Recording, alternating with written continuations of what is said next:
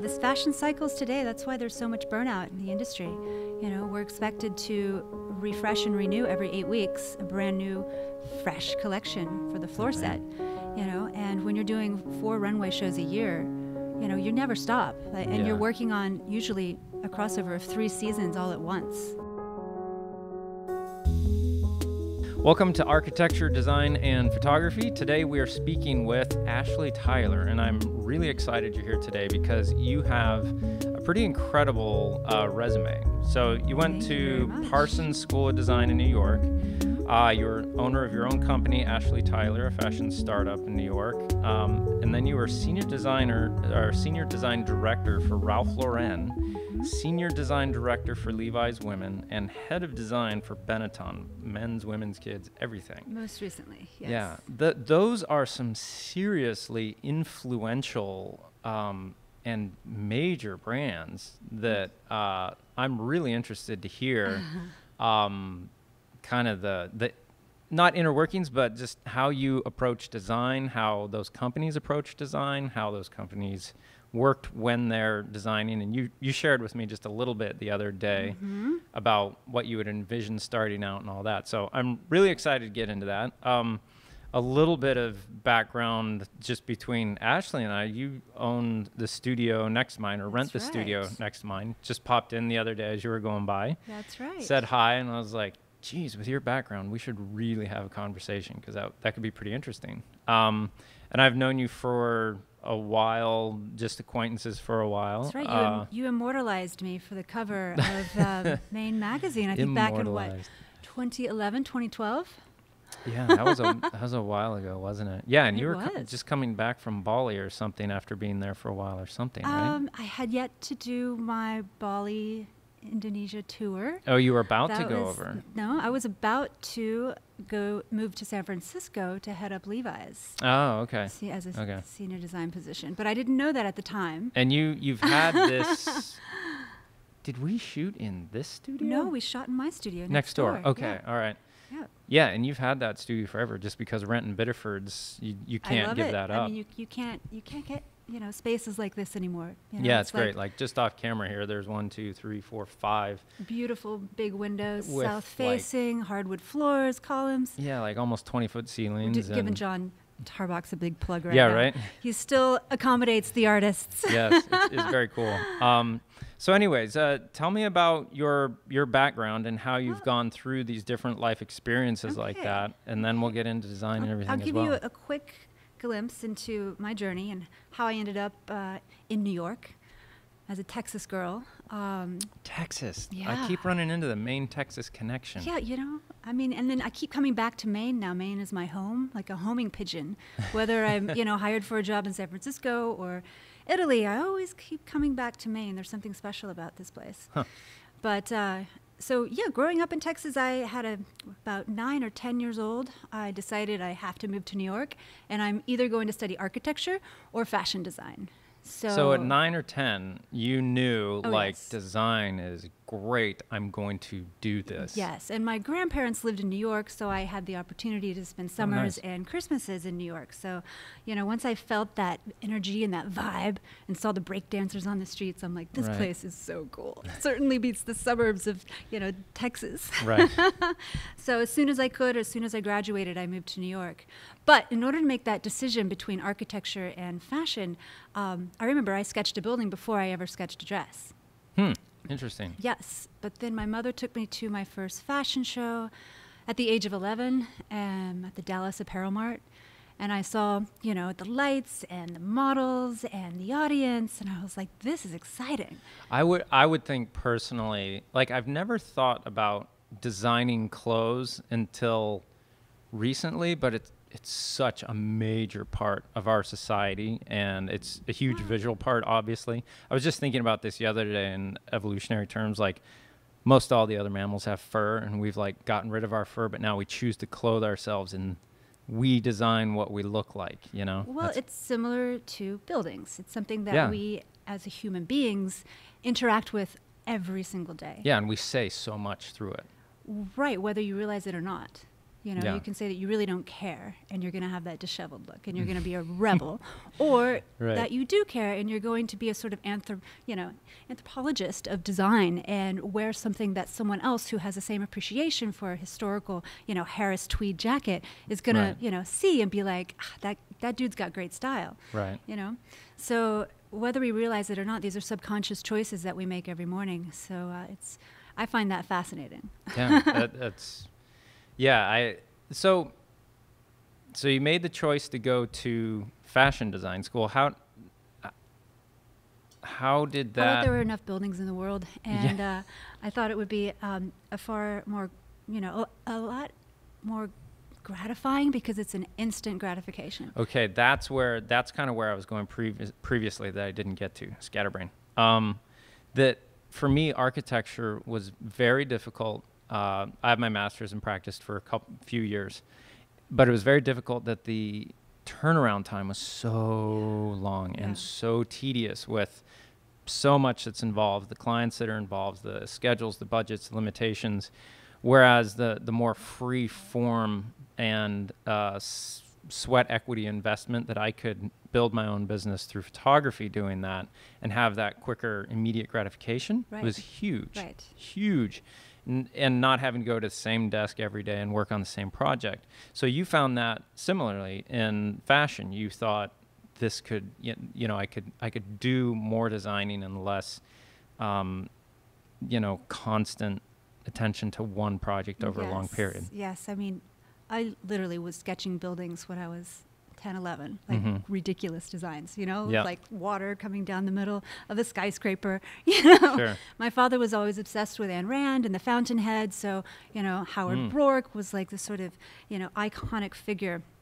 So in my spare time, I would take all, vintage jeans and cut them up and make a tailored blazer out of it or a motorcycle jacket, and that was just for fun. But, it was instant gratification, really fun, and a really easy way to be creative. My senior year in high school, I got a hold of a sewing machine and made a lot of stuff and spent a lot of time alone in my room making hats, shorts, and snowboard pants, like a out whole of surf line. It was a pretty ratty thing, but I did make a pair of snowboard pants out of blue tarp material. Oh, cool. Because I needed waterproof ones, and I was like, I'll just make them. And I just put a belt on. And they were very loud when you walked, though. But that's the thing about those parachute pants. Yeah. That's another element of design that you have to think about when you are making a three-dimensional garment that's going to be worn by a human being. Right. I remember kids' clothes suffer from that. It's too thick. Well, I mean, but then it falls apart. At Ralph Lauren, we were doing a lot of those, nylon pants, and we had to make sure that our nylon was really quiet. Oh, so it had to be a really smooth on the surfaces. At least at the friction points. Right. Interesting. Yeah.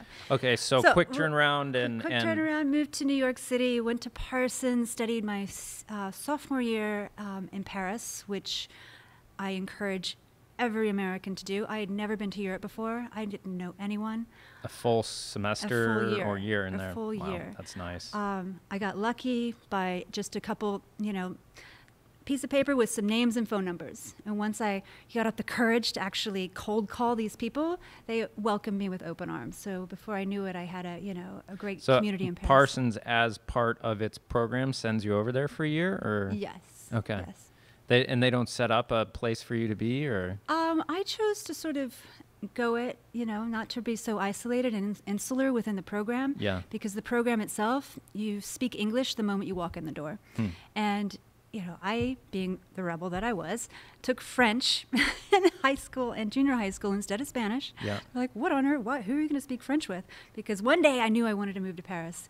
And, wow, you really envisioned this whole thing at a very young age. I did. Interesting.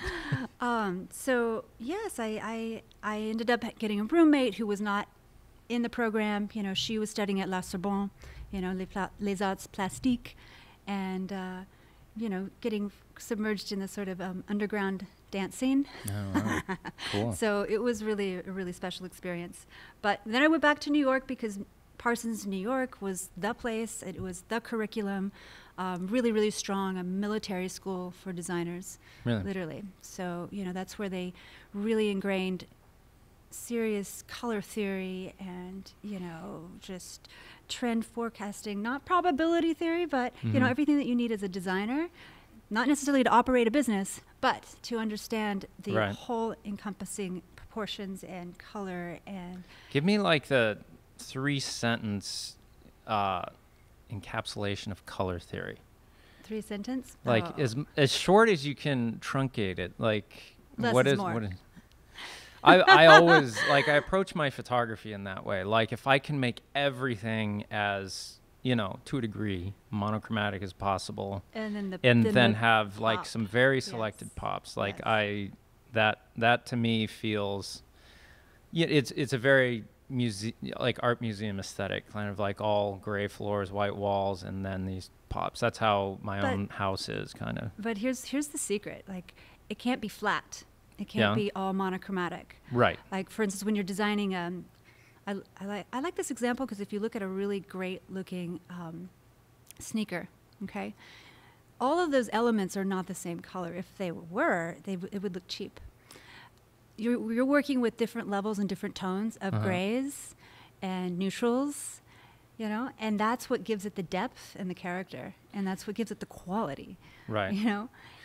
I have a really pressing question I have to ask you now. So my wife and I were in London for our 17-year anniversary like a month or so ago, and we went into Harrods, big department store, and the high fashion. I'm not very in tune with fashion, really. And like they're going for these god awful shoes or high fashion or something, right? And they're like 330 some pounds for the most ugly shoe I've ever seen. Looks like you're a club kid. You just walked out of Limelight in 1991. Yeah, they're like a 90s to 97 very marshmallowy white like. What's the fashion theory behind that? Is it just a cyclical, absurdity kind of thing? This is because we haven't seen it since the early 90s. Yeah. And since it used to be a very fringe subculture trend. I mean, when I was going to Parsons, living in the East Village, I knew all the cobblers that were making these shoes for the kids, custom. Right. They would just glue on, one sole after the other. So before you knew it, they had platforms that were, 6 to 8 inches tall. So again, the thing about the eye and culture and trends is that, when you get sick of seeing certain things, you need something almost fresh a shock to shock you. Yes. Yeah. Extreme. It's like shocking a hot tub that needs That's interesting. I love that it's cyclical, and I love that they're, it's kind of a rebirth of what was. But this seems to be these kind of shoes, these very ugly shoes to me. They're like a rebirth of something. I get it to me.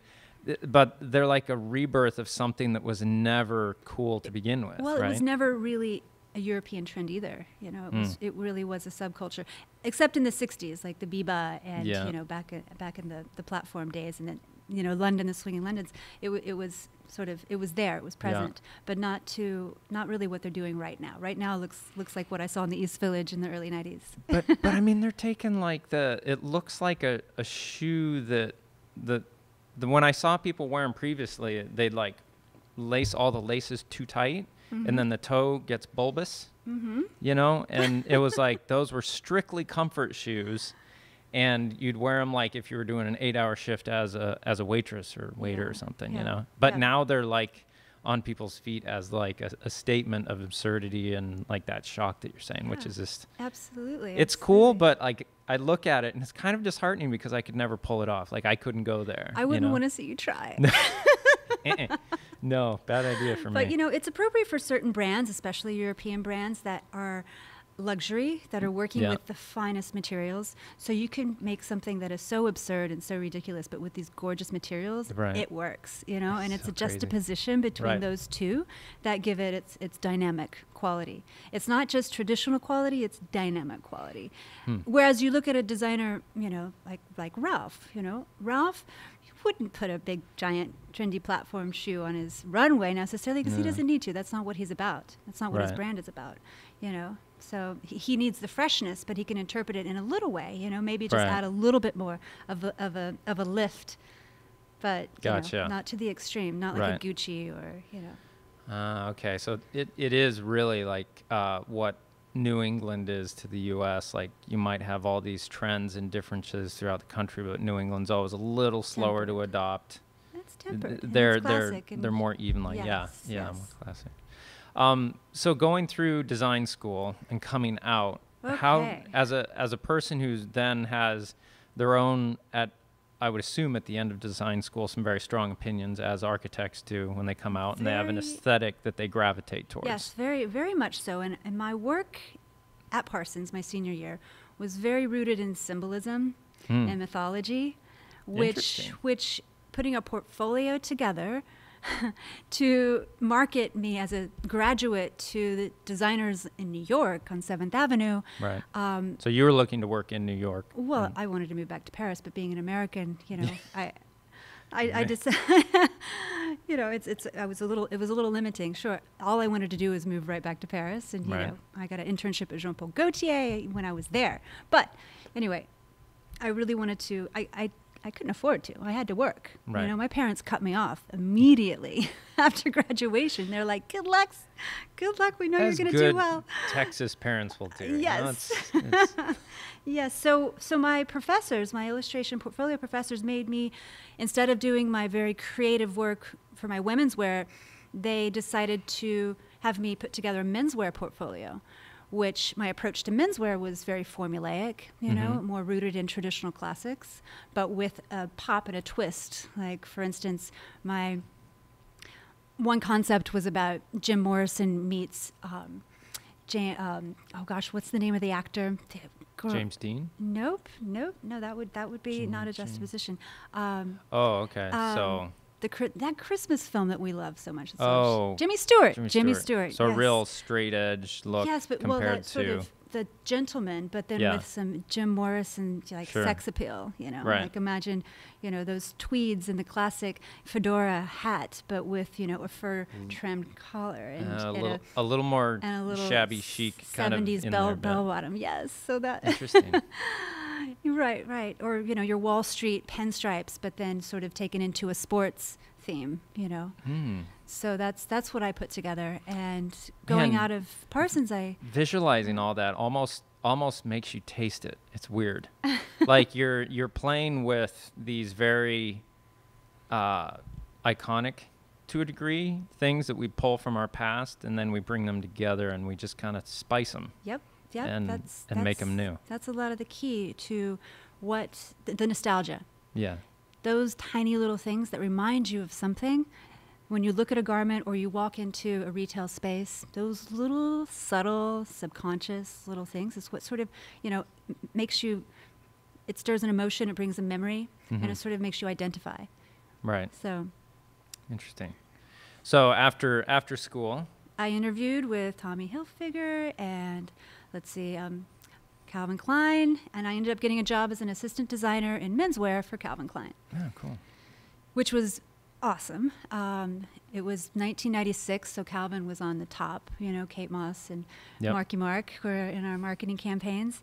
And I had a really cool team that was assembled. The director was from London, straight off the plane, and then the designer that I was assisting quit about 3 months into my role as starting as the assistant, which, by the way, when you're an assistant, you sit at the desk all day long and you do nothing but sketch and tech packs. What are tech packs? Tech packs is when you basically spell out the directions of the garment, including all the fabric information, all of the measurements, you know, the sizing, the sketches, front, back, inside, the labels, the care labels, the thread count that you're going to use, the color of the thread, So the color of the buttons. You're in an architectural sense, you're doing the spec sheets of everything. Yes. It's pretty much the same. Yes, exactly. Huh. So when the designer quit, then I had an opportunity to sort of step in and start conducting the fittings and get Did you see that opportunity and you're like, all right, here's my chance? Someone had to do it. Right. I didn't want the boat to sink. Right. And it was an opportunity. But they hired another designer. He quit, and they hired another designer. And within 13 months, I had seen 3 turnovers. Why the high turnover, you think? It was a hard place to work at that time. Yes, I mean, it was a revolving door. Is that just typical of fashion in general? It's pretty high. It depends high stress? on the company. But yes, pretty typical, especially during that time. Right. There was no work-life balance. Forget it. Yeah. We worked for 30 days in a row. I remember I counted. Oh gosh. And these days in a corporate design company were from 8:30, 9 a.m. until 1, 2, 3 in the morning.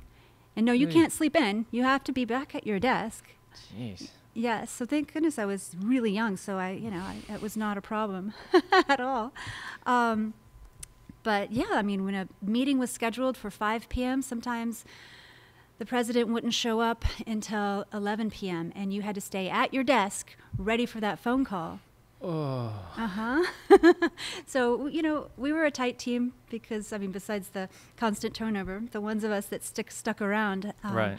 learned to entertain ourselves Sure. and stay, alert and ready to run into the conference room and deliver the boards and then go back to our desk and wait for the phone call to be like, How much of what you guys would design and produce would end up going into production? Well, that's a good question. Again, back in those days, we would really over design. Yeah. Because we weren't quite sure what was going to stick and what was going to work. Right. For instance. And where would you get your initial direction from in doing those? All right, that's another good question. That's the Sorry to the take meat. it back a little further. Yeah. That's the meat. That would all begin with a concept design meeting where we would brainstorm. For kind of like an upcoming season? An upcoming season, yes. Right. So we would work way in advance with the team as a total, so everyone feels that they have a voice. Mm-hmm. That's the way I like to lead my teams anyway. A sort of just, it's a workshop, I would call it. Yeah. And I encourage everyone to bring to the table things that inspire them. Right. If they want to sit down and sketch a collection, or if they just want to bring in, a color, a scarf, or a silhouette that they found that they think is, going to be important for next season. And we'll go around the table and everyone has an opportunity to present their work. Everyone listens. And as we're working, I'll sort of take notes, or I'll start a concept wall based on the sort of linking themes. Okay. And do you pull from like the last season to like, we're going to take 20% of the last season and make sure, I mean, because every brand has their... Not at this initial creative kickoff. Okay. I don't want there to be, any boundaries, really. We'll get to that much later because it's a lot. It's really driven by that, too. Once our merchants come in and they give us the statistics from last season and what's currently selling. Right. So they take the data from what sold the past season. Yes. And you already have the overarching brand identity always in the back of your head. Yes. But then you've designed or had other things designed in the past season. Then you see what's sold, and you use that to inform the upcoming season to a degree. Mm-hmm. And that's really, the design director's responsibility is to bring the newness. Because if you let the merchant drive the show, then they're going to basically put in the store everything that's been proven, that's sold in the past. And so that's a temptation for money, but it's not going to be what is the vanguard. Yeah, you got it. Because my point of view is like, yes, but our customer already has that in her closet. So she's not going to buy it again. What are we going to do that she doesn't have? And what's going to attract new customers, but maintain our current customer as well. Sure. So that's the delicate balance, and that's where the magic comes in. Interesting. And so as a design director, you at the time in Calvin Klein weren't the design director, I was but the you were assistant assistant. designer. The best design directors, what were the qualities that they had in working with that team, you think, that made them great? That's exactly what I learned when I was at Ralph Lauren. I had some amazing bosses. They were inclusive, including Ralph. Ralph was awesome. He would walk into the room, look around. If he didn't recognize you, he would point you out and, introduce himself. Right. So he pretty much knew everyone's name. And if you had something, if you were wearing something that he felt was appropriate, that, looked good for the concept, he would also point you out and be like, this is a look I'm going for. So I remember. Now, was it seriously frowned upon to wear any other brand than Ralph Lauren? Not at all. No, it was all in the way you mixed it up. Right. We wore a lot of vintage, especially. A lot of, of course, when you're working at Ralph Lauren, you're expected to be like a character in a play. Wow. When you walk in that door, no pressure. It's like you're in a movie. Wow. You're in Ralph's movie. Yeah. Yeah. And interesting. And yeah, so you're not just. It's kind of like architects designing their own houses. Every day, yes. You're representing maybe the potential vision. Yes. It's like a subtle, like, oh, what's so and so got on today, and what's so and so like. Yeah. Wow. And I never thought of that. Well, that's the culture serious. I think it's the best to create, because you're inspired by each other. Yeah. And you look over and you see what this young 24-year-old that you just hired out of school is wearing, and she's got this really interesting look on. It's still Ralphie, you know, but it has this really interesting sleeve detail. So we're all photographing it and sketching it. Interesting. So sorry, you had the best design directors, how they worked and what they brought out. They were and inclusive. everything. They were inclusive, and they were interested in what the young designers, the assistants, had to say and what they were wearing. And they didn't operate from a place of fear, which is hard rare. not to do, I imagine. Well, trust me, there was in the structure at Ralph, there were the checks and the balances. So you had that person that you had to please no matter what, or you were going to get, Axed. Oh, yes. Yeah. You'd run out of the room crying. But as far as generating the, internal team, motivation and creativity, we're all on the same team. We're all on the same side. So if one of us looks great and Ralph is happy, then we all succeed. So, my first Ralph meeting, I was barely with the company for a few weeks, and I had just gotten back from, so I quit Calvin Klein after, 13 months and just burnout, right? You lasted 13 months doing the 9 a.m. to 1 a.m. Yes, sometimes 3. And wow. then I decided I needed, because I went straight from like hardcore school to straight to working, and I had never really given myself any time to, explore. So I decided to go on I quit, went on a 3-week surf safari up the coast of South Africa with my boyfriend. Oh, good thing you didn't get eaten. There's a lot of sharks down there. No. So while I was there, I got the phone call from the recruiter at, Ralph Lauren had a designer position open. So I jumped at that. And of course, when I walked in the door after 3 weeks on a surf safari in South Africa, I really looked the part, and they were designing, spring, summer. Yeah, you probably came in with this fresh energy of like, I've been in salt water for 3 months or whatever, and they're just like kind of looking up from their cubicle.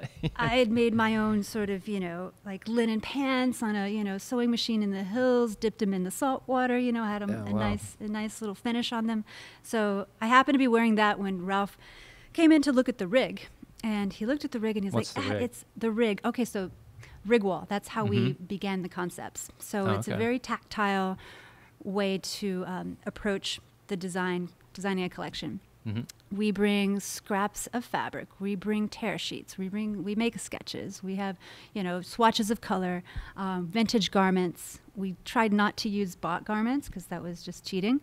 So, we'd even just pen, certain silhouettes from an old, Navajo rug and say that's going to be a camisole or that's going to be a ball gown or something like that. Right. So he would walk in and he'd look at it and he could understand it. We'd have a rack of clothing outside the door if we needed to bring it in, if he didn't like what he saw.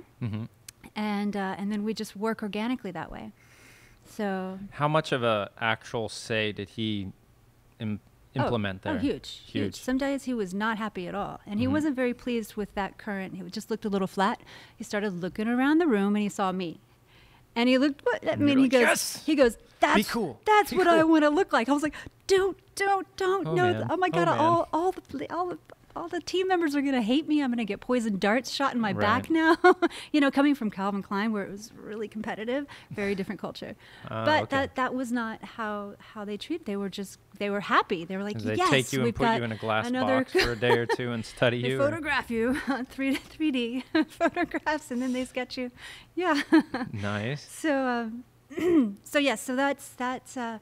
that was a good example of just inclusive leadership, Mm-hmm. which was really great to experience, especially after a few negative experiences. Right. Yeah. And then the next process would be the meeting where everyone comes, sits, once Ralph approves it. So he approves like a vision, Yes. essentially, and then Yes. everyone goes away to create according to the vision. And another point I want to make sure that everyone realizes is that on this rig wall we will have the house where this woman lives. We will have maybe even the car that she drives. Now, at Ralph Lauren, at this point, were you specifically in women's wear? I was in women's wear. Okay. Yes. Yeah. Okay. Yeah. I switched over at Calvin. Yeah. Because I got bored. Yeah. So on the rig wall, you'd have all that, but you'd also, at the same time, and we had spoken about this, you'd envision starting out the house where this potential customer Yes. lives. So Yes. talk to me about that and why the house? Well, the house is what really dictates her lifestyle Okay. and her aesthetic, and whether she's going to be a minimalist and more like the Ralph line or the Black Label line, or she's going to be more of a bohemian. And which means if she's in the shingled, beach house versus your Marmol and Radisner, modern ocean cliff, gorgeous floor-to-ceiling window getaway. Right. I'm envisioning my own house right now and trying to think what I am, because like half the time I'm in like a single jumpsuit out in the woods with a chainsaw, and then we have floor-to-ceiling windows with a concrete floor. And it's a very odd But I like deal. that juxtaposition between the modern lumberjack. That's what I'm going for. Anyway. I go That's for what gentleman farmer because I Gentleman have farmer. no need other than I want to go out there and Minimalist make the lumberjack. area look nice. Mm-hmm. Like I'm not making food to sell. Like I don't have to do it, but I'm out there just because I'm like, man, this will look nice if I do that, and this will look nice, and yeah. But So with these images that we find of the beautiful home that she lives in, it also helps to complement and dictate what the prints and patterns are going to look like and what the color palette will look like. So it all sort of blends together to make this Interesting. harmonious orchestra. And so after vision meeting, Ralph comes in, kind of gives his take on it, Yep. approves things, and kind of formulates a vision for that season. You guys go back and take that and start to create. Yes, and then we'll sort of break off into teams, and we'll sit with the design director by category, by product category. Okay. What are the categories? Well, for instance, wovens versus knits versus sweaters. Oh, okay. Those are the biggest differentiators. Right. And you have each team is sort of expected to be a scientist of each, category. And then with the wovens, especially, it's broken down into outerwear, tailored jackets, bottoms, which they call rough wear. Rough wear. Yep. So But pants, but shorts. that's different than the tailored pants. Yes. Okay. All right. Rough wear is a whole other genre because you've got finishing techniques. You've got, it's a whole science of design that you'd never really think about when you walk No. into the retail store. It's really interesting to hear like behind the curtain kind of stuff. So you guys break down into all these different segments of ways that people would clothe themselves, parts of an Yes. outfit, Yes. essentially. And by this stage, the design team of each specific category will have trays of fabrics that they've been researching, or developments, like all kinds of brand new, Madras so- plaids, for instance, or if it's a preppy group, then you've got all of your Bengal stripes or your regimental stripes, Right. and things like this. Or maybe they're just vintage that you just pulled out of the archive, but you think looking and based upon the rig will be appropriate and that you can interpret. Mm-hmm. So you've got a big jump start on your materials. Ah, okay. Okay. Interesting. And so after these vision creative sessions where you break out, you create stuff, you come back for another meeting with Ralph at that point? No. At that point, we're meeting with with the SVP of design and advertising. SVP? Yes, senior vice president. Okay. But again, this is all specific to one company. It's different Sure. in every single company. But I think Ralph's whole checks and balances and system of touch points and meetings really worked in order to produce the best product. Okay. But it was a very product-centric company. So Really about quality. after that creative part, when you then would go meet with the SVP, do you think? And we'd had sketches prepared by that time. Is it all only the sketch fabrics. presentation at that point, or Yes. have you put to? Yes, but there were many meetings. Right. Okay. So, many internal meetings with the designers and the director over that specific Sure. brand label. So, it's that design director or creative director or VP, whatever you want to call her. Mm-hmm. It's her responsibility to make sure that all the designers who are focused on those specific little categories are making the right thing with the right proportion and the right fit to work with the other pieces from the other design team. Sure. So that you get the whole head to toe look. Right. So, Oh man, that's a lot to keep. it is. Oh, it is. It is. So when all of your samples come in and you have to, create your showroom, which is when Ralph comes back in to see. And when it comes back into showroom, you've got actual made garments at that point? Oh, yes. Everything is made and hopefully Oh, ready wow, to go into cool. production, or already has, depending on your timeline. How cool would that be, though, to be Ralph and come in and give like the vision and then see the execution? Right, That'd right. be like to yeah. just like, all right, guys, I'm gonna see you when you got product here. Oh, yes. But, they would hold you accountable. Yeah. And and Buffy was what Ralph liked to call his wife at work, but she was the one, the SVP, who would make sure like it was really coming together before Ralph would ever waste his time to come in to see it. Wow. And believe me, if it didn't work, heads would roll. Jeez, the pressure. Wow. So yeah, if your shirts were too short and then the waists of your pants were not high enough and you saw a little gap there, you were dead. Ooh. Oh man. So. But at least we had a backup team that were doing alterations for the entire week before showroom.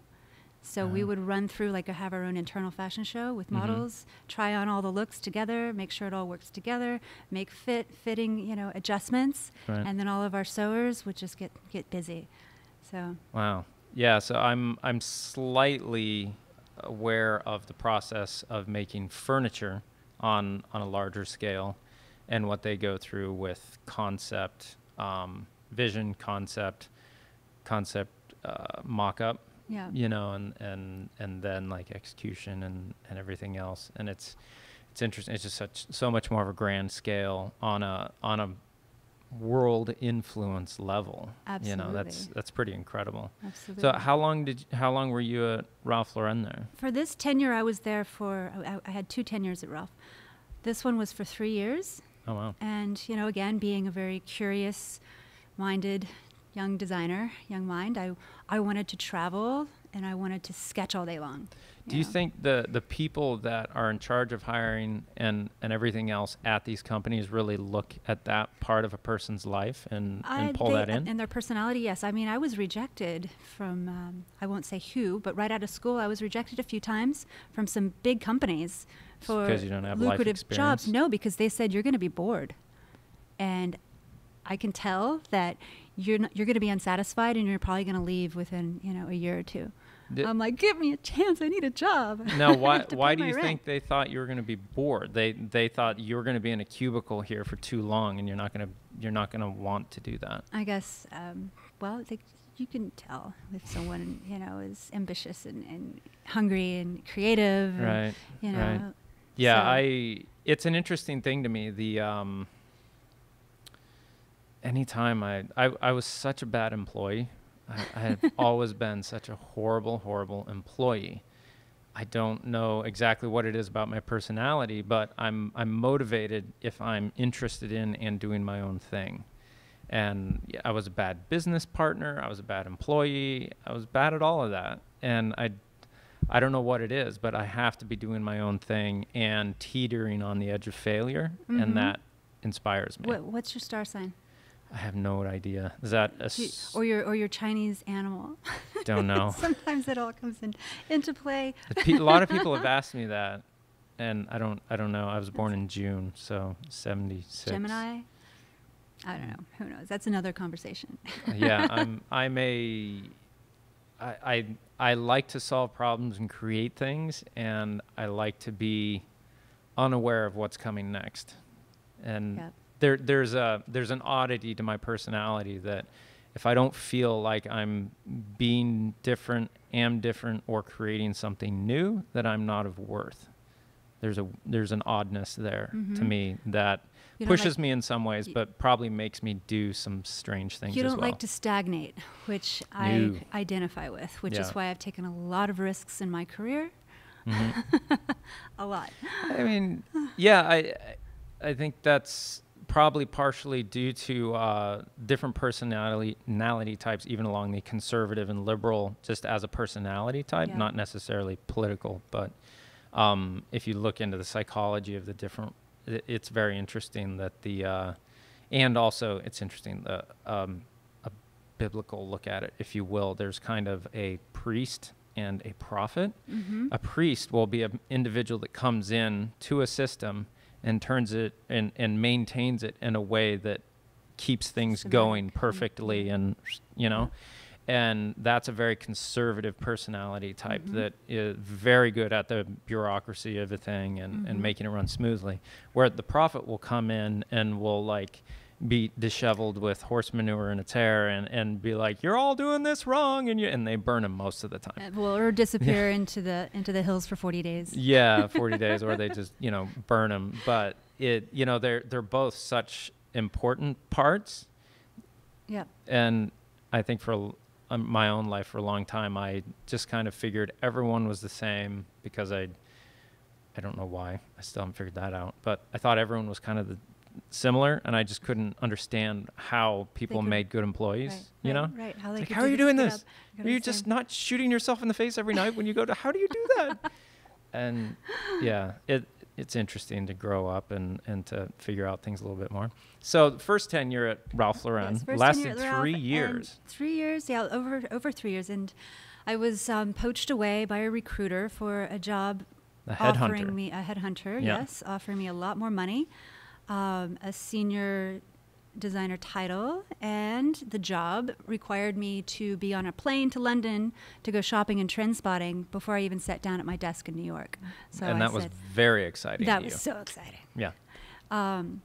Needless to say, it was for a fast fashion company that after 1 year of working there, I kind of felt that I was almost a prostitute of creativity, and that there wasn't much of a brand identity, and it was just about churning out product of whatever it would sell.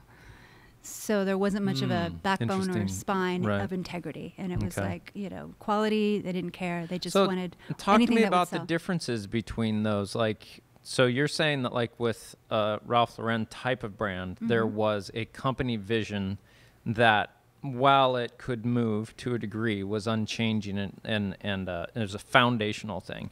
Where this other brand was kind of at the whim of whatever will sell, we will create. Yes. And the different feelings you had at the two. I mean, you're still making clothes that people wear. What's interesting is that there was a motto back at Ralph Lauren back in the day. I don't know if they still have this, but it was design-driven or design-led, merchant-driven. So meaning design leads the vision, but the merchants drive the machine. Sure. So it's kind of like your prophet and your priest. Okay. It really is. Interesting. The merchants are there they know the business, they know what they need to fulfill their business objectives, and the design team is there to bring the magic and the vision and, to foresee what's going to be hot, in 12 months, 15 months, 2 years from now. So we have two different roles, and there's tension between the two teams constantly. As it should be. As it should be, yes. But, again, we aren't set up to compete with one another. We're set up to succeed together. Right. It to me, it's very much reflects what a healthy political environment would be. Yes. That the conservatives are there for a reason and for a good reason. And so are the liberals. Yes. I wouldn't want to live in a completely conservative country or a completely liberal country. Right. One's going to be a socialist dictatorship, and one's going to be a religious oligarch or whatever, and it's gonna go bad. So talk me through a little bit. It's interesting to me that the degree at which you felt you were prostituting out your creativity in this other one. Talk me through that a little bit more. That's interesting. Well, at this particular company, the merchants created their own very commercial line on the side by pulling items from factories that already existed in someone else's line. Yes. Okay. And then design would create their own, which we would start with sketches and tech packs and send those to a factory to get those made. Of course, that would take more time than the merchants just pulling off of someone else's line or going shopping and buying samples and having them knocked off. Right. So, watching that happen and then watching, having all of your time that you spend creating a line, and if they don't buy it, then you're sort of like, what am I doing here? Why did I just waste all that time creating something really cool that I think is cool? Right. But, the buyers aren't buying it. Huh. Interesting. And that kind of company was throwing around the money to try and get the talent to see if they could do something, but they weren't sticking to where they were spending that money. They were kind of just blown by the wind, if you will. Like they would just throw anything on the wall and whatever stuck, that's what they put in the store. So interesting. I've often thought it's an interesting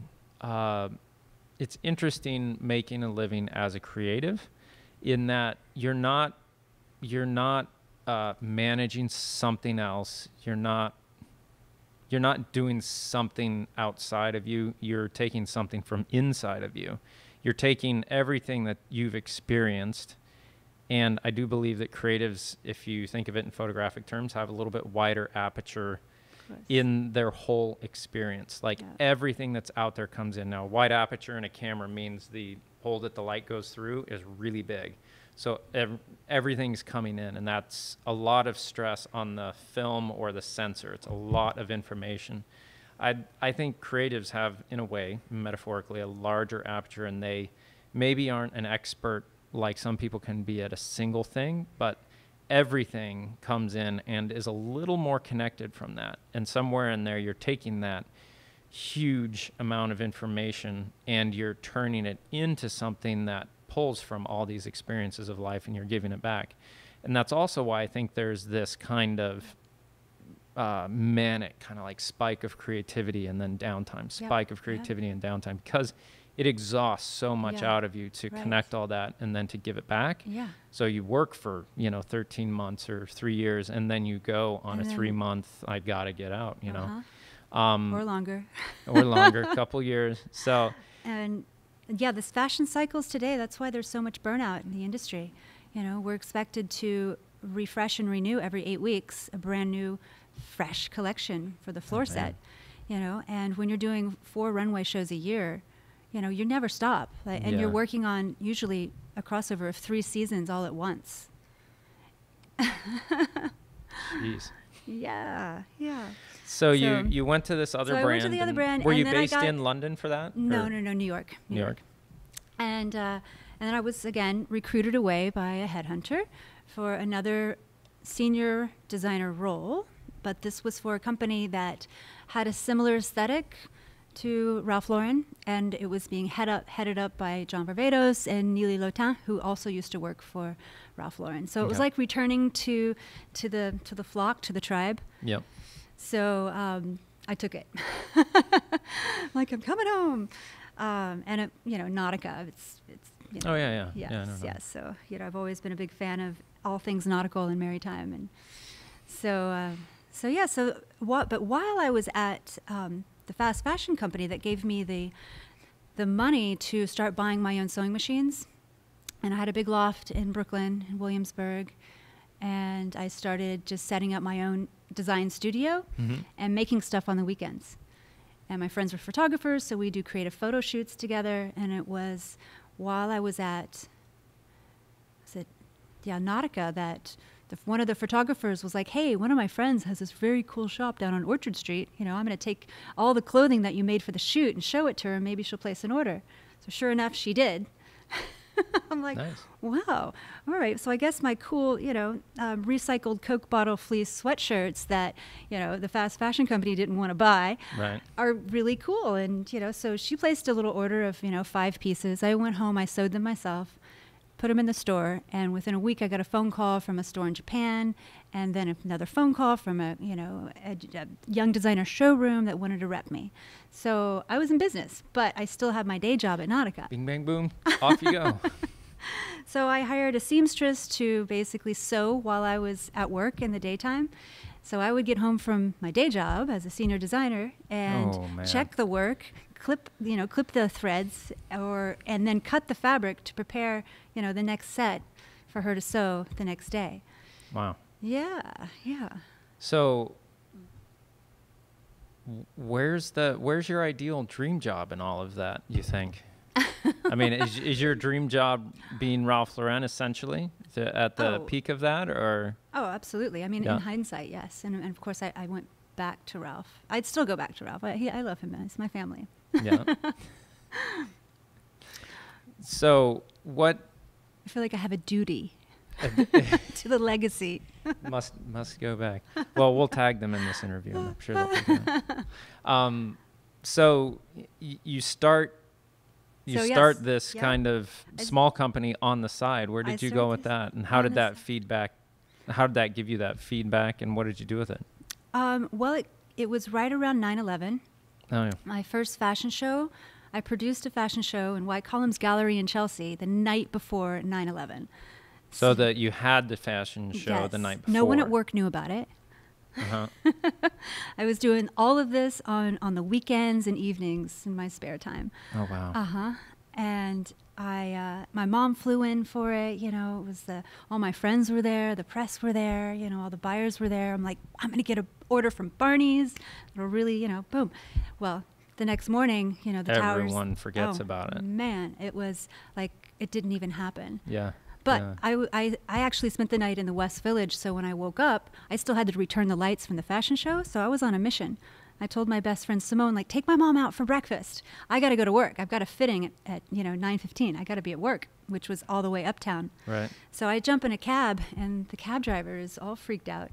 I'm like, what's going on? He's like, no, I don't take you downtown. I go, you're going to take me wherever I tell you to. I got to get these lights returned, and I got to get to work. You didn't know what was going on? I didn't know what was going on yet. So we turn the corner, and I see the towers are burning.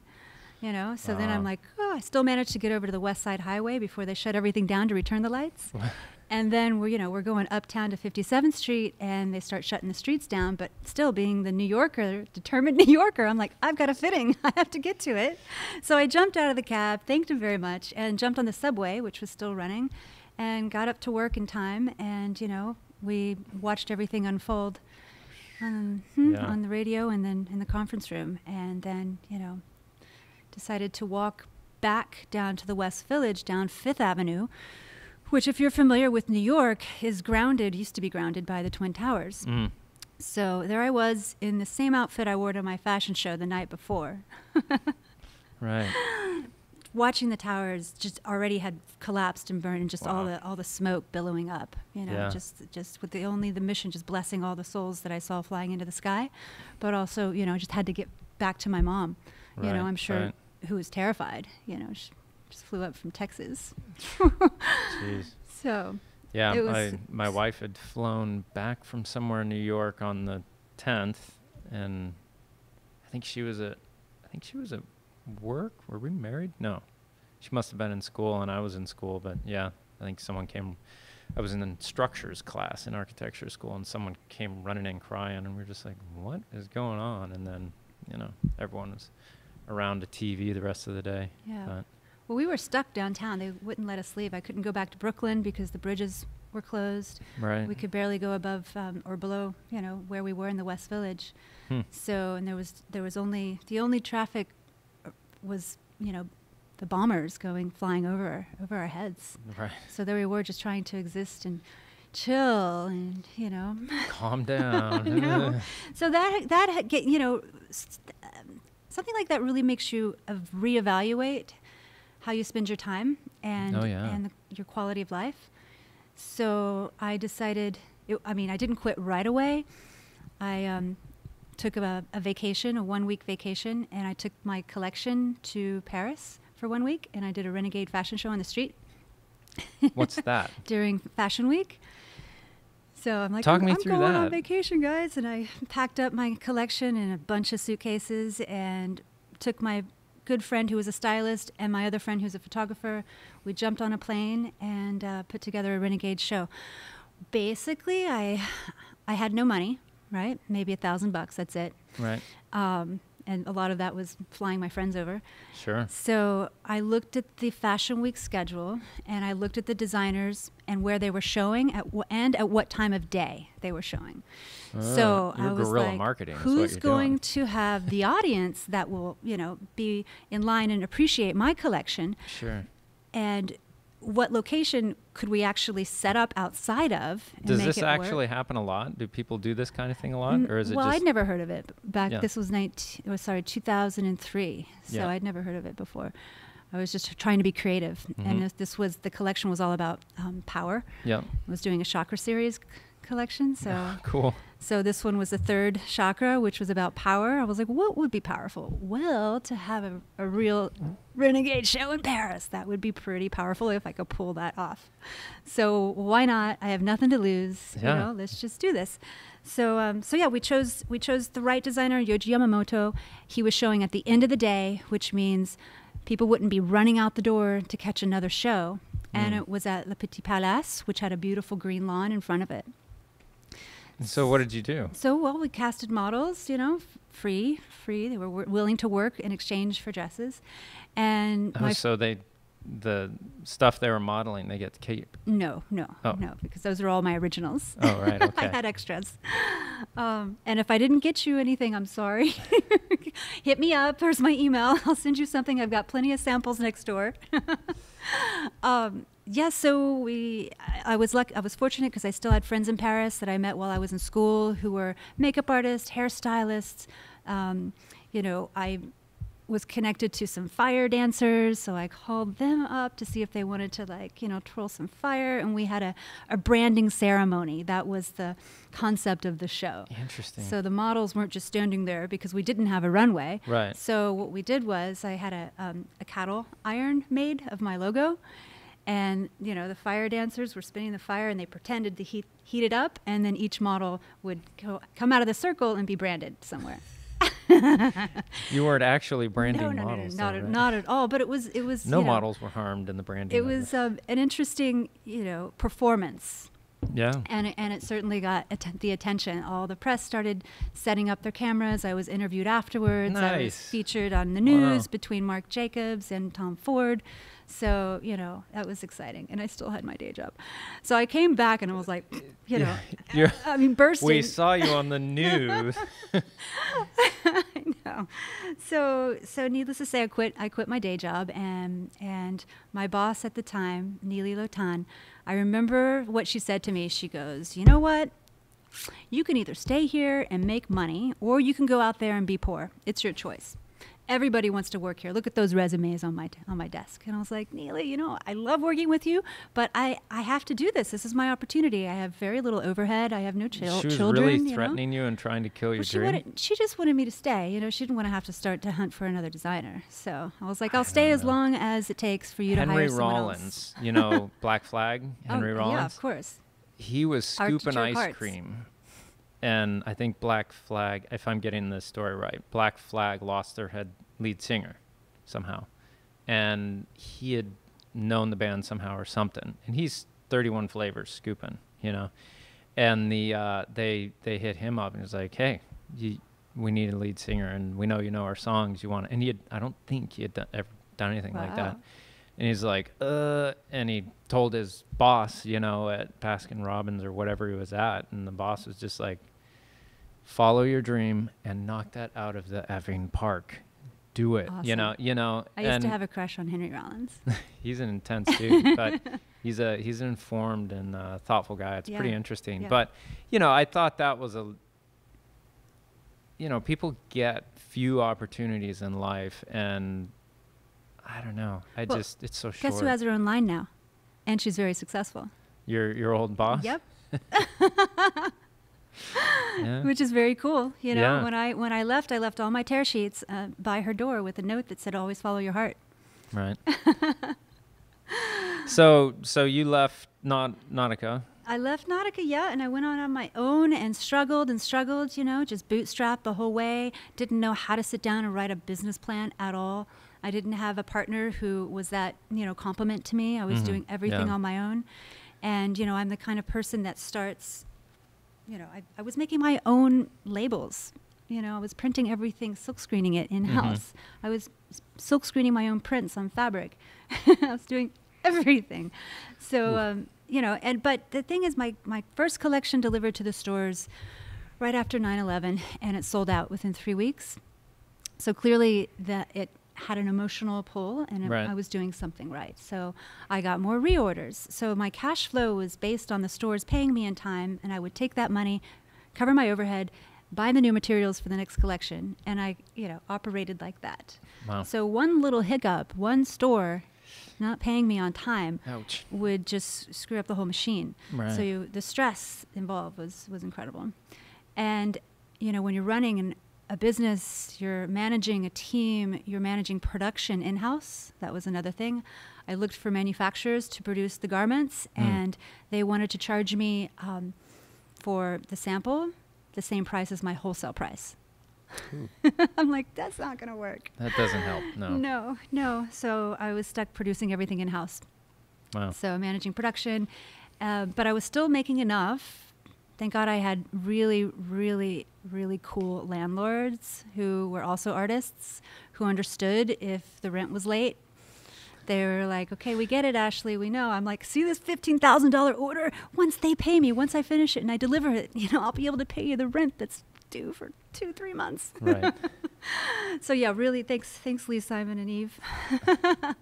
Couldn't have done it without you.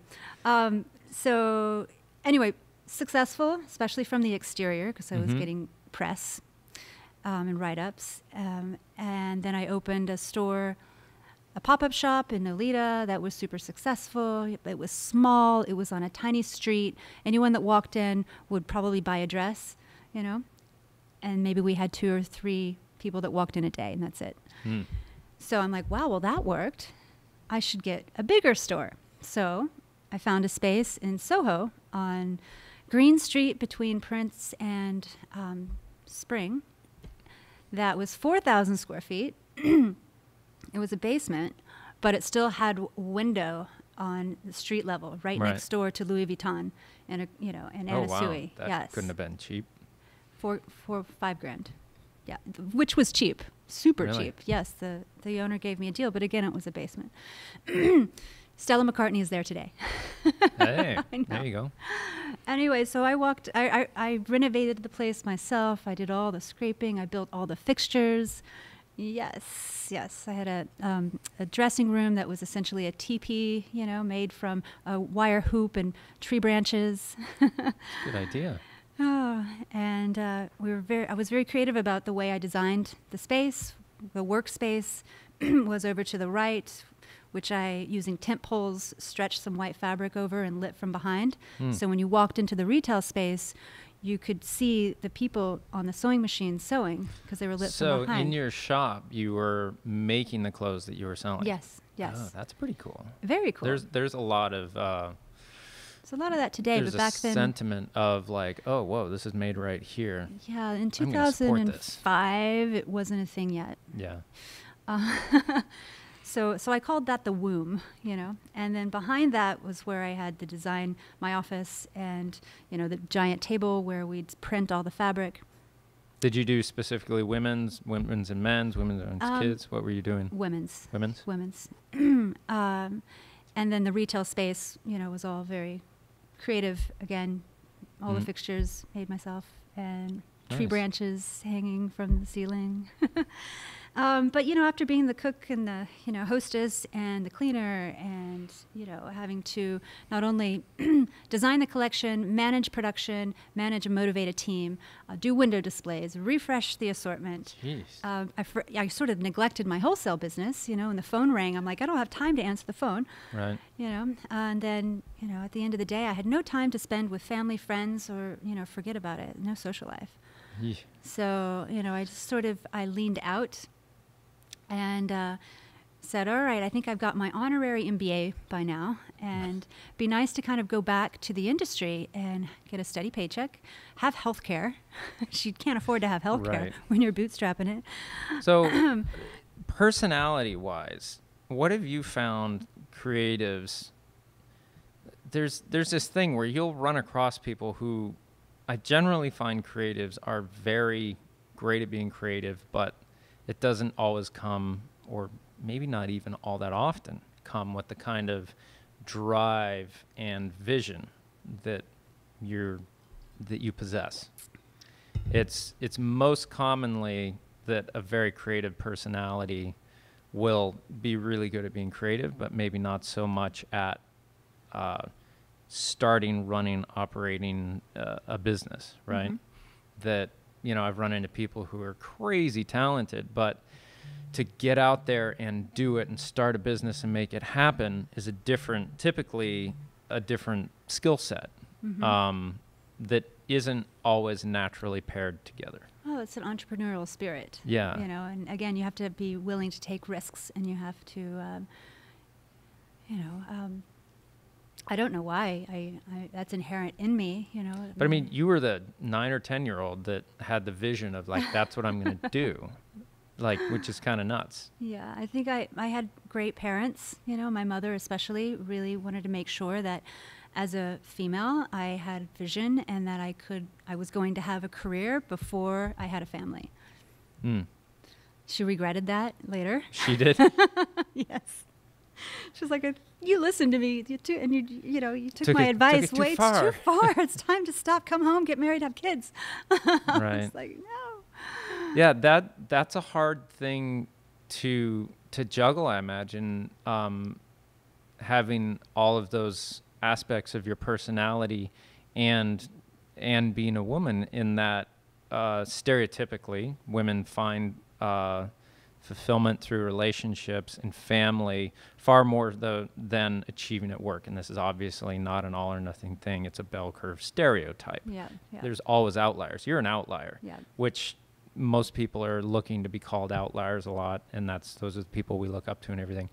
But it also comes at some kind of cost, mm-hmm. And how have you dealt with and felt that part of your life as far as balancing relationship, family, and everything else, while being such a high output on the creative, business, entrepreneurial, but then the other parts of your life? Well, I recognize that. I think I was, 32, 33 by this stage of my life. And I thought and I did. I went back to work for Ralph. Phone rang. They had an eagle eye view position as a director, overseeing 5 brands, specific to a category. That sounds like a lot of work too. Yeah. But specific to, the woven shirt category in soft dressing, for instance, women's. Mm-hmm. So that was appealing to me because I would be able to work on all the brands, Black Label, Blue Label, Rugby, Golf, Double RL, mm-hmm. And work with all the creative directors over each brand, which was fascinating. Yeah. So, and plus, working that close with Ralph in tandem and seeing his input for each distinct label. Interesting, yeah. It was also really interesting. More of a view behind the curtain, if you will. Exactly. Yeah. So people were like, how could you go from having your own brand to going back to Ralph to working on a specific category? That's why, because it was appealing to my broader vision of business and fashion and branding. Mm-hmm.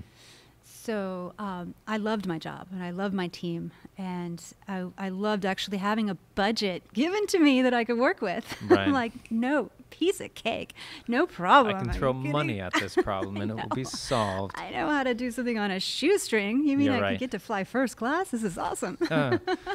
Nice. Are you sure? I'll fly coach and I'll take 3 of my designers with me. Right. So I started doing that, and literally about 4 months later, I met my ex-fiance, and I started commuting to Maine on the weekends. Yep. So I had my weekends off, and I had my boyfriend, so I'd jump on a plane on Friday night, and then I would be in Maine, in Portland, until Monday morning at 6 a.m., and I'd hop back on a flight. You'd fly out of Portland? Uh-huh, yeah. We do New York to Portland, or Portland to wherever a lot, and yeah, it's interesting flying out of Portland a lot, but totally different subject. So that so that was 3 nights in Portland, Maine, and 4 nights in New York City, and I did that for 3.5 years. Yeah. Until I decided, okay, Ashley, you really need to get serious about, your personal life, and if this is the man of your dreams, you need to live with him. And there was no way he was going to move to New York. Yeah. So I quit the job I loved, and I moved to Maine. What did you do when you? Because I remember when you landed here in Maine. Because I know your ex-fiance. And what were you doing when you landed here? I started making stuff like, leather handbags, little medicine bags, and it was kind of a reset and a relook at everything that you're doing to all and right. I still had a lot of dead stock from when I had my store too. Right. Okay. So I started selling at all the craft shows, the maker shows, the picnic, and, the Big Thaw and other interesting, small designer shows just directly to the customer, which was so refreshing because when you're working for the big companies, you never meet the customer unless you hang out in the store. Oh, okay. And you're so busy, you don't really have much time to, sit in the store. Right. And, So it was just so awesome and refreshing to get that instant gratification when she tries on the dress and she loves it and she smiles. So needless to say, I got a call from a recruiter, had another headhunter for the job out in San Francisco. So that, but I still kept my studio here. Right, and you still have it. Yeah, and I still have it. Yeah, we did not used to be neighbors. We actually took that wall out and are now neighbors. So, but, so how long were you out in San Francisco for? About almost 2 or 3 years. Yeah. Yeah. How did you like living in San Francisco? Oh man, it's one of the most beautiful cities. Yeah, as far as American cities go, I think it's the top for me, but I just hear it's so crazy expensive. It is crazy expensive. I mean, I was fortunate because I was, I had a really, really lucrative job. So I got a beautiful apartment right on top of Telegraph Hill with a wraparound balcony and a view of the water and the bay. I could just walk down the Filbert stairs to work. I mean, hummingbirds were on my balcony and coming into my, apartment. It was just beautiful. I love how hilly San Francisco is and on the bay and so amazing. Yeah. But, being the risk taker that I am, and I was at that stage where I'm like, midlife crisis, I'm right over here. Come over, just land right on top of my head. I just need to all there. Change everything. Sure. So quit my job, put everything in storage, broke up with my fiance, and started my, Eat, Love, Pray tour of the world. So, and hence that's where San Bali Francisco. comes in. You remembered Bali? Yeah. Yeah. So how long were you in Bali for? Not long. I mean, I was there full time for 3 months. Yeah.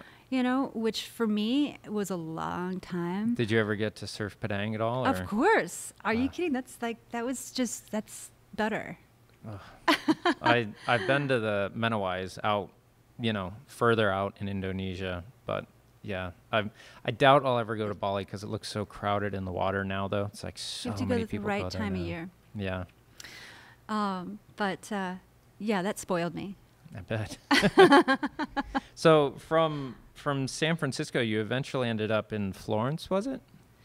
Benetton, or? Yes, but not directly from San Francisco. So I went from SF, traveled down after I got back from my tour, hung out in SF for a little while. I mentored some upstarts, in Silicon Valley, bio. Companies that are doing wearable technology, Cool. Are geniuses when it comes to coding, and engineering, but they've never made a garment before. No clue. Right. So that was really fun. Oh, I bet that's a totally different kind of taking what you're an expert at, but then like, oh, well, all right. So yeah, exactly. Can you talk about any of those things, or are they still kind of under an NDA or something? Well. I'll take that as an NDA. Okay. So then I found myself gravitating towards the warmer weather in Topanga Canyon in Los Angeles, set up a studio there, but then I still was coming back to Maine, every month or so I'd come back and then move back here for a little while. Got married, and then got the phone call literally a few days later that I got the job in Italy as head of design for Benetton. Wow. So. And that that position, is that overseeing the entirety of their line, essentially? Yes. Yes. Wow. So we're talking, 1,200 items a season, 4 seasons a year. Okay. So you can imagine how do you feel at the end of the day after you've just seen one garment and one, Oh yeah, I backpack can and compare that just to belt after the other. Yeah, with some of the videos that we edit, you'll have to just sit down and go through song after song after song after song, and you're looking for the feeling from the song that fits with the video you've edited and created. And that repetition of that subject matter, man, after a while and so, yeah, the level at which you're doing that to every garment you're looking at, you're keeping the seasonal vision, the company vision, like all of those visions are in the back of your head, sitting there on shelves, and you're referencing them all for every single garment. Exactly.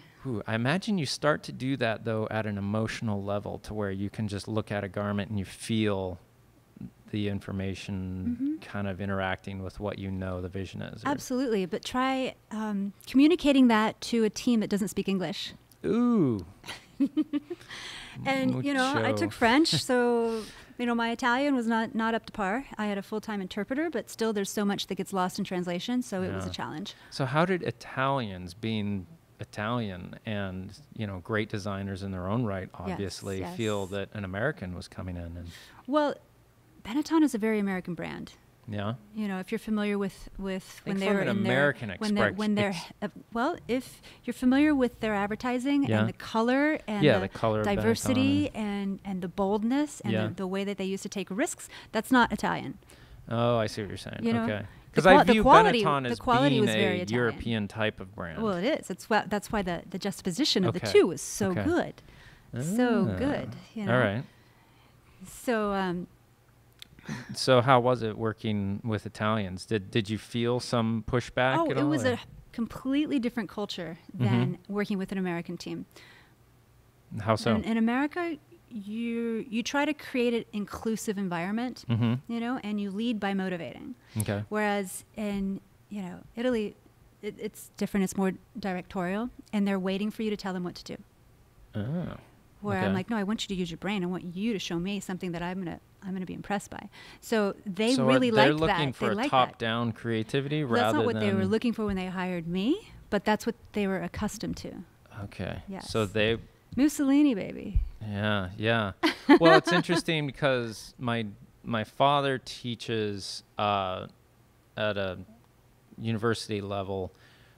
Conflict management and church leadership, which when you get into like religious leadership, that's a weird thing. But it's interesting to hear him talk about the different types of leadership. Like he'll go to Russia and interact with their types of leadership that they have there. And it's very, very much a top-down strong man. They love Putin there. The country does. They actually they love him, and they feel he's a strong leader. They young, beautiful girls that have crushes on Putin. Oh yeah, it's a very top-down kind of thing where all the models for and it's weird how it blends into religion these days, but the models for leadership, as you're kind of saying, is far more spread out and communal now in business modeling. I was talking to a client I have about this kind of thing, and that top-down thing is kind of just starting to do this, where it's, there's a directing to a degree, but it's not a,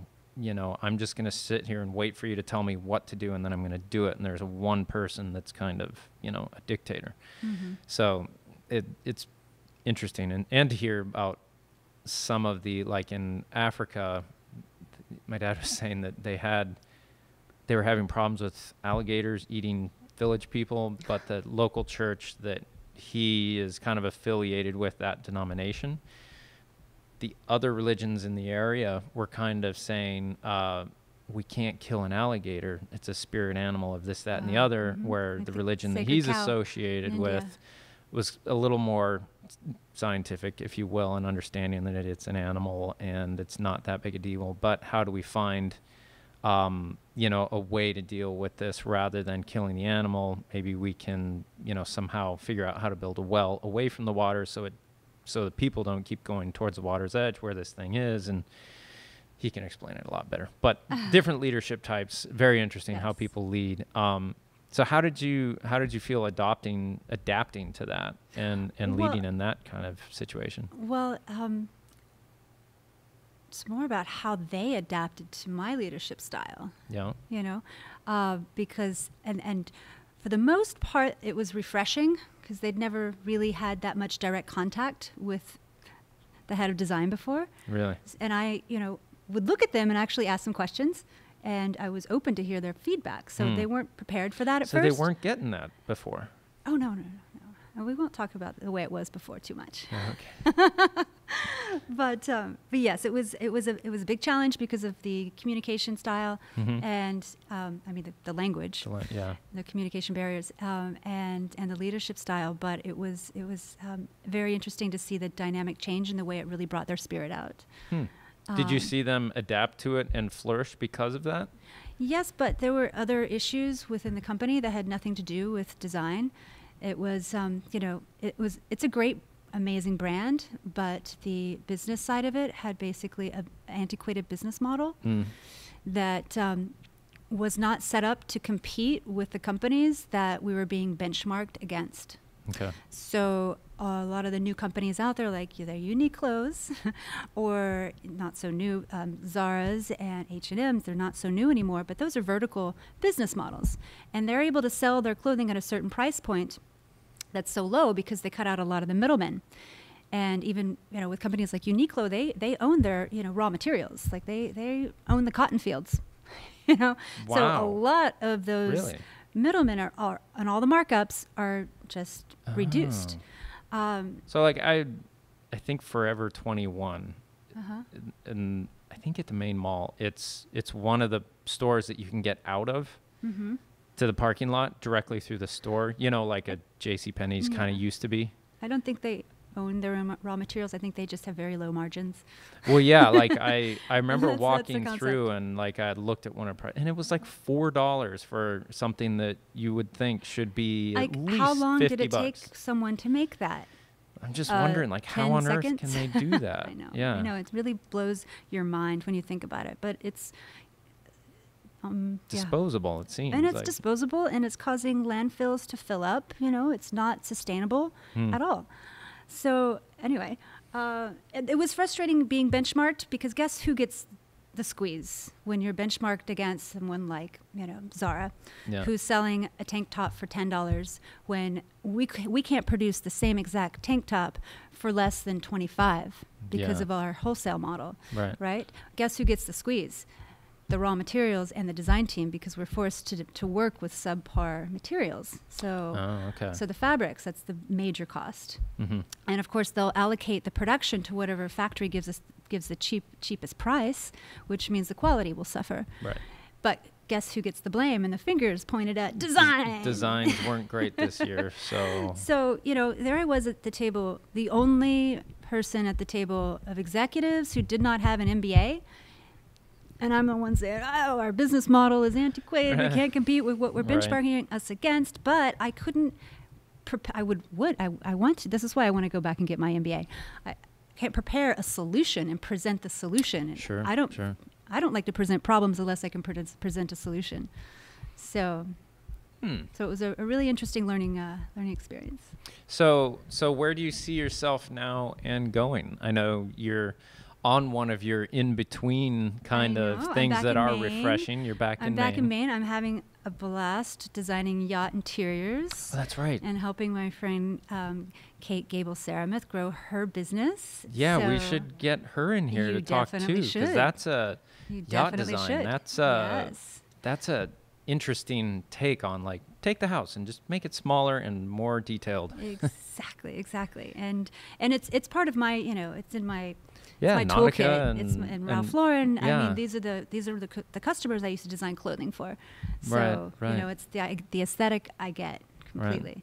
So it's been a real joy. So with yacht design, are you working with like the yacht companies, or do you do them with consumers? Both. Kate has a lot of yacht companies that she designs for, and I'm the one that really is the customer facing. I'll go out and visit their home, present design boards, have, interactive creative meetings with them, picking the prints and patterns for the interiors. Kate does that as well, but I'm able to travel more since I don't have 2 little boys at home. Right.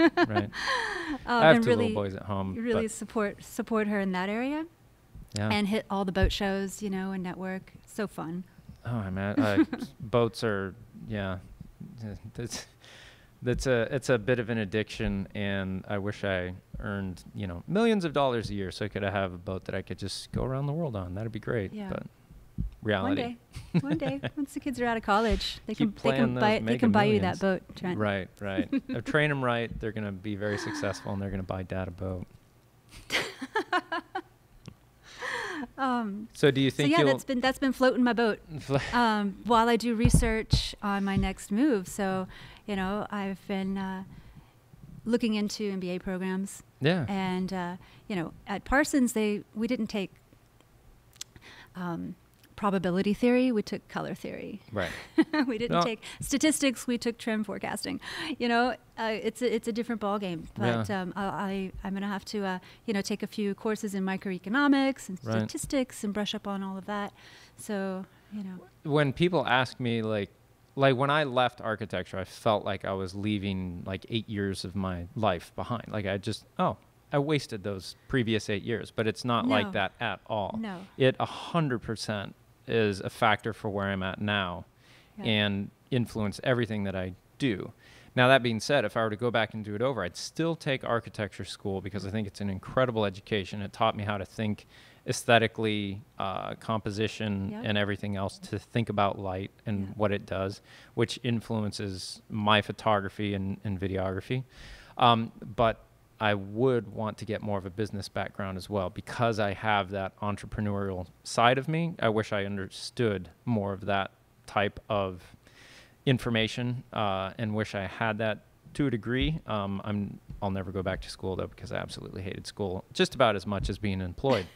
But I actually really enjoyed architecture school because that was a different deal. But when people ask me, I tell them, go to school. Like when people ask me, what should I take if I want to be a photographer? Should I go to photography school because you didn't, and blah, blah, blah. And I usually tell people, study the subject matter that you want to shoot, because then that gives you an informed position on what you're capturing, right? Yes. So like if you wanted to become a photographer, I'd imagine you'd have a lot of idea of how to shoot clothing and fashion things. You'd bring a unique eye to it if that's where you wanted to go.